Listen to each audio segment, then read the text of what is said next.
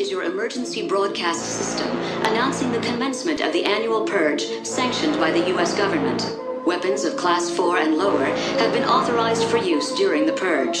All other weapons are restricted. Government officials of ranking 10 have been granted immunity from the Purge and shall not be harmed. Commencing at the siren, any and all crime, including murder, will be legal for 12 continuous hours. Police, fire, and emergency medical services will be unavailable until tomorrow morning at 7 a.m. when the Purge concludes. Blessed be our new founding fathers and America, a nation reborn. May God be with you all.